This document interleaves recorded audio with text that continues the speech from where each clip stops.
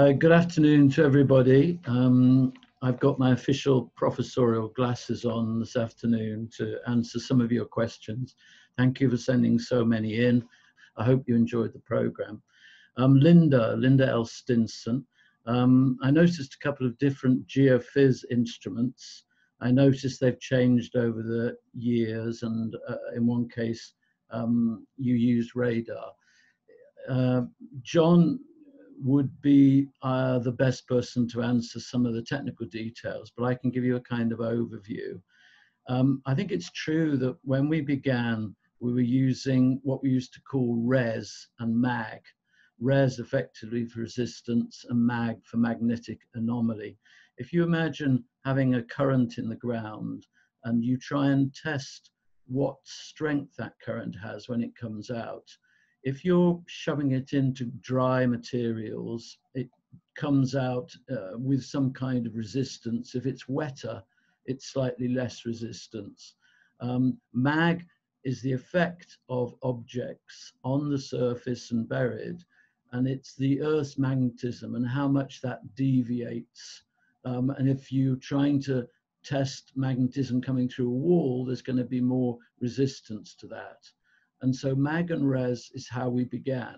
What did change, and we were very much involved in this in the sense that we observed it happening, was that radar, ground penetrating radar, became more and more useful to us. To begin with, it just produced sheets and sheets of what Channel 4 commissioning editors used to call interesting wallpaper. None of us could understand. And we had to say to John, what's there? Gradually, the beauty of the system John and his team developed was that we could see things in 2 dimensions in a plan and then 3 dimensions by taking time slices through the radar. And I think radar is the thing that's made the big difference. And towards the end of the series, we were using radar towed on a motorized cart. And this sort of equipment enabled us to do huge areas at speed. I mean, these carts would be traveling 5, 10 miles an hour, shooting up and down, and lo and behold, we would cover 17 acres. But always with geophys, it's the analysis of those results, the way the software interprets that material. And that is why John is the bright, intelligent chap he is, because looking at that stuff, and tweaking the results. Sometimes he'd do some scans, then go back, tweak the results, and then do another scan with slightly different settings. And it is a science. I think John made it something we could all take an interest in. And it is one of the exciting bits of magic. I've got sites I know. You look at them, it's a plain field. You go over the top of the geophysics, and suddenly you can almost see the past. And for me, it was always the great moment of Time Team. We were really a geophysics evaluation show, and thanks to John's hard work and the magic of geophys, I think it was always a very important part of Time Team. Mark Vernon Freestone, how did the regular archaeologists, Phil, Mick, Krenz and Neil, manage to be so natural when they were surrounded by camera operators and sound people? The short answer to that, Mark, is I think they probably cared more about the archaeology than they did about the telly. There are people you can watch on television who seem to be desperate to make the camera love them and catchy and looking beautiful and all the rest of it. Really, the Time Team guys didn't care much at all about television. What they cared about was the archaeology. And when I began the show and sat down with Mick to begin with and said, look, you get on with the archaeology and I will make sure the camera is there. When you don't think about the cameras or anything, we'll find you. And I think it probably did have an effect in the way they were. They were naturally like that. They naturally were interested in what was in the ground in front of them and not all those cameras waving around.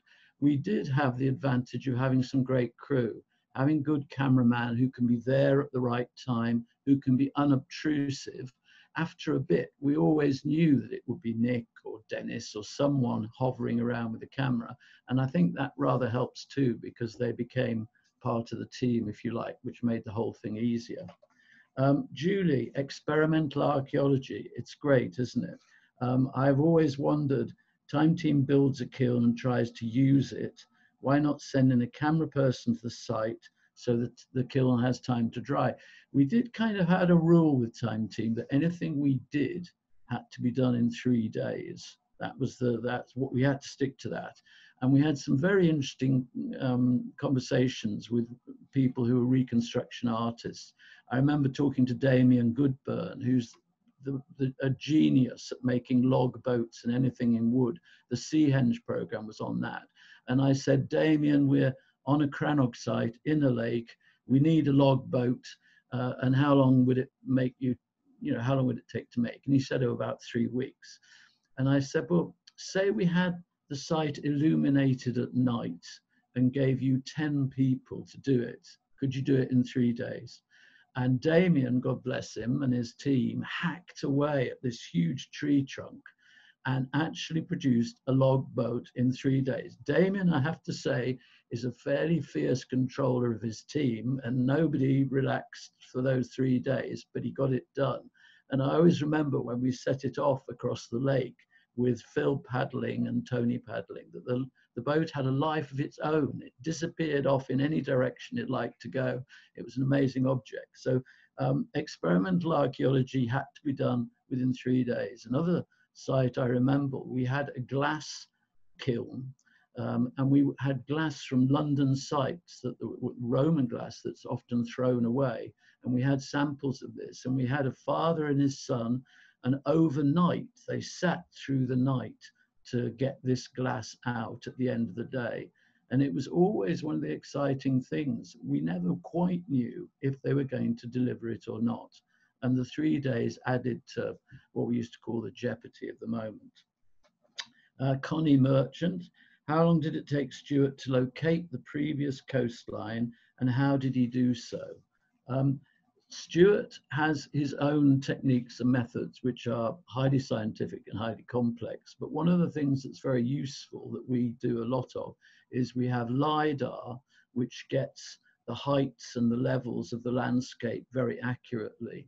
And what it enables you to do is flood the area by using software which brings water into those high areas. So you saw at Bawsey, I think, we had a wonderful island there. And it's the island nature of Bawsey that made it so attractive. You get both protection, you get places to fish, you get a source of food, and you're out of that water. And often those island sites, those early sites, are quite important. Catherine Fields, thank you for your question. So many trenches, so little time. Sounds like that's the title of Time Team, I think, so many trenches. Who made the decisions about opening and closing a trench? And are the number of trenches dependent on the number of people, volunteers available? The dynamic of the trenches, it was very important that Mick had a very clear idea what he wanted to find. And it often meant that it would be Mick talking with John, that initial geophysics followed by how many trenches. And very early on, we'd be saying, if you dig a trench in archaeology, you have to finish it off. Whatever you find, if there's nothing there, you still have to make a clean job of it. And so we have to be sure that we've got enough people. Now, there is another factor to that, which was probably me, I suppose, which was essentially saying to Mick, look, it would be brilliant, wouldn't it, if we could stick that last trench in this case, Carenza's last trench, which turned up, thank goodness, some rather nice things. And I would always try, if I could, to get that final trench out. Having spent 25 years with archaeologists doing that, I can tell you it's not always the easiest job in the world. But Mick was an absolute joy, because he often understood that that last little bit of trench that we needed gave the viewers, will they find something in that last trench? And he was kind enough and knew enough about television to more often than not agree that we needed just one more trench. Eve Jones, She's enjoyed the tea time sessions. I assume that these churches would have been built at different times, or have there also been sites with several churches in the same period? Typically, of the sites we looked at in Time Team, you tend to get a progression of Anglo-Saxon churches, often sort of along the ridge of a hill, where you get one followed by another, followed by another, and then the Norman church comes along. And it was quite often we found these sets of churches. It's almost like they build one and the next one they build a bit further along. They don't like to build it on top of it for some reason. And it is quite often the case that a church will have a site like this, will have multiple periods of church. When you're thinking about Norman churches, you could see the church at Bawsey. That is still standing, bits of it. And the Normans were building with a considerable weight of stone. And it's likely that that kind of structure is going to last for a lot longer. Whereas with the Saxons, they're basically structured in wood, beautiful buildings, but fundamentally organic. And it's slightly easier to think, okay, we will rebuild another church this year. And given that these sites were very often attacked by the Vikings or people from the sea, it's more than likely that some of those places were actually burnt down. But you could put up a wooden church in a fairly short space of time with local timber, whereas often the Norman churches were importing timber. There's not huge amounts of stonework in that area. So I think it's likely that the churches are phased over time. Susan Ann, she notes that she rather liked the idea of Phil taking part, supervising due to a slip disc.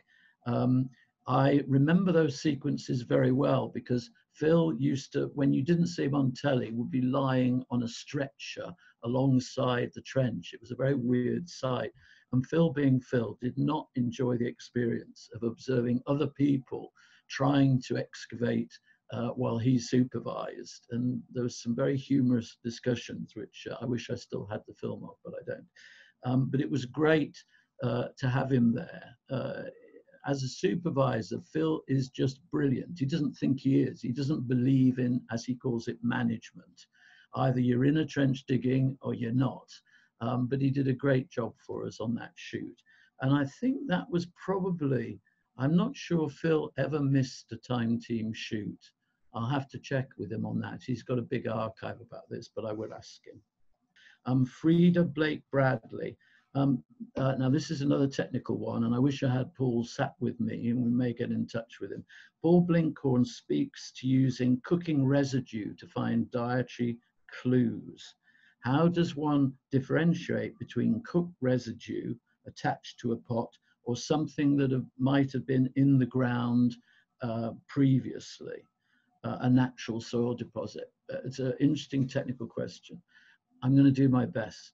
Over the years, we have observed many pieces of pot coming out, and the blackening on the outside is one very useful and obvious clue. When residue is cooked inside a pot, it does almost glue to the interior of the pot. It's not just hanging about, it is almost caked on it.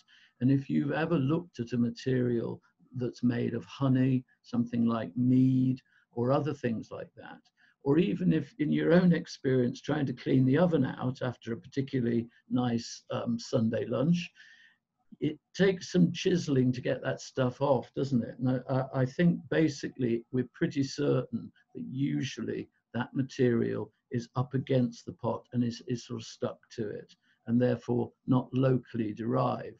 But I've got a good archaeological friend of mine who's using a chemical detection device, which is, I think it's called an XPDF or some set of letters, I can't remember. And he will go over a site and he will be able to tell you where certain kinds of activities were going on. So it's one of those areas that have moved on a lot. And if we ever did bring a Time Team back, some of that new technology would involve the detecting of materials in the soil before we've even dug a trench, which is, so it's a very interesting area.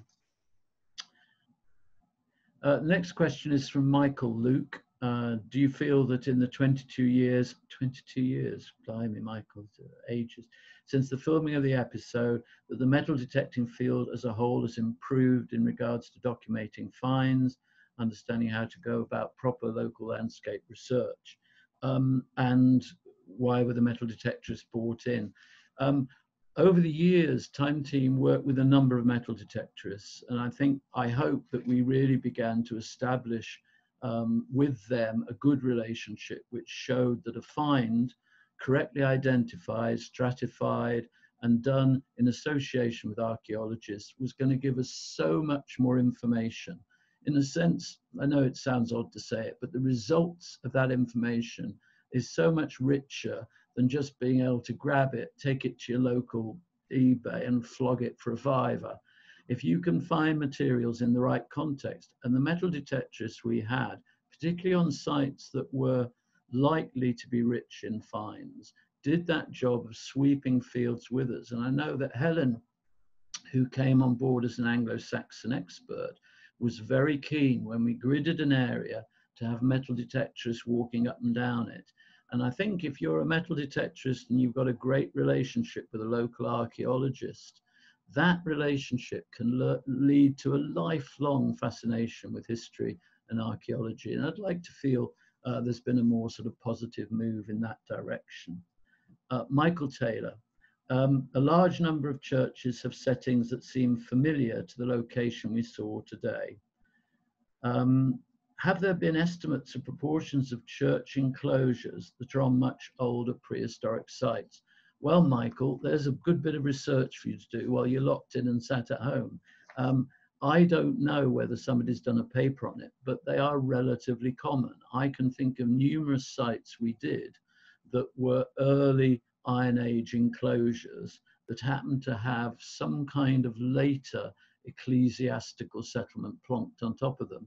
And I think the early church fathers rather encouraged the first pilgrims to an area, or the first people who brought Christianity to a site, to actually place their churches in what they would consider to be a pagan settlement, rather sort of stamping their authority as they would think of it. And I think it's probably quite a lot of them. I know in Wales we did sites where that circular clan enclosure actually had a much earlier origin than the church that ended up in it. But it would make a very interesting bit of research, and I would recommend it if you've got a few hours to spare. Toby J. France. The makeup of the team evolved over the years, but also the roles within it. This week's episode is older than others we've rewatched, and it's interesting to see familiar faces in the trenches. What's a nice game for me to play is seeing people in the trenches who were field archaeologists, who eventually went on to do all sorts of other things, like Mick the Dig, Mick Worthington, who we've seen in one or two recently, Barney Sloan, people like that, Dear Jenny. I think Alice Roberts even appeared in one program we've watched. And those people, they have moved on and gone on to all sorts of great and wonderful things. And I think it's that continuity that's rather nice. I was very dependent on them telling me what was going on. So even when we were digging with a whole team of people from the local area, which was very important, I love to be able to take one of my guys aside and say, how do you think it's going really? You know, because they knew what we wanted to happen. So it was like having friends and allies in the trenches, and I always rather appreciated that. Toby France again, Toby J. France. Did the format of the live shows change how you approach the actual archaeological dig itself? And was it just the way it was presented? Lives were a bit of a nightmare in some ways, but the great beauty of them is we get a lot of resources thrown at us, helicopters and all sorts of things. It wasn't the best thing or the best place to think. It wasn't a good process for thinking about the archaeology because there was so much stuff going on. And I think you can tell from this that we're buzzing around all over the place, and it's fairly remarkable. But I would again go back to the fact that people like Phil and Carenza are not going to be particularly moved by having some live director saying, oh God, we've got to come to you now. They would just get on with the archaeology. People like Sandy have filled in that gap, and Tony, so that they would do the talking to the camera more, and it would allow us to get on with the archaeology. At the end of them, we all felt completely exhausted, and were rather relieved when they finished. But there was a lot of excitement about it. It was kind of fantastic. And I don't think it changed the techniques, but I think it changed the amount of material we were able to tell you about. There was a lot of space taken up with people running from one side to the other and being chased across fields, which people seem to love on live television. So we didn't have quite the time to sit and look at a thing. But I still think they were nice to do. They were fun to do. Beth Paulson. I think, Beth, you were the person who asked about Helen, which we sort of referred to. How did Helen become involved? Well, you see her here as an Anglo-Saxon expert, and that's how Helen became. And she would often bring along the finds that were important to a site, and we began chatting with her. And I'm very pleased to say she became a really important part of Time Team, so that was rather nice. We've had a question from Twitter, from Julie on Twitter. Can you tell what people were buried in, a coffin or what have you? It's a very interesting process that when you're looking at a burial, if you have something like a coffin, then you have the coffin nails, unless they've eroded, corroded away completely. Sometimes it's quite difficult, and it's a very delicate process. And the other thing that we occasionally came across were tiny little pins, which were in the cloths that people were surrounded with. So sometimes the coffin nails exist, sometimes they're not. And I think it's quite a difficult area to be certain about. But in general, the nicest, in some ways, burials we had to deal with were the Roman ones in cut stone, with cut stone sides. There was something I felt rather comforting about that sort of stone structure around those early burials. So it's an interesting question, and I think probably it's one that would take quite a lot of research, which has probably been done. So hopefully you'll be able to look that up. I hope we've managed to answer in various ways some of the questions. It's always great to hear them because it produces memories for me and thoughts, and it also makes me dig back in my brain and try to remember answers for them, which is very good exercise for me. So I hope you enjoy the next Time Team Tea Time, which is of course going to be an absolute cracker next Sunday at 6 o'clock. And I hope you enjoy listening to Carenza and Helen talking about this amazing program at Bawsey. I look forward to your questions next week, and please stay well.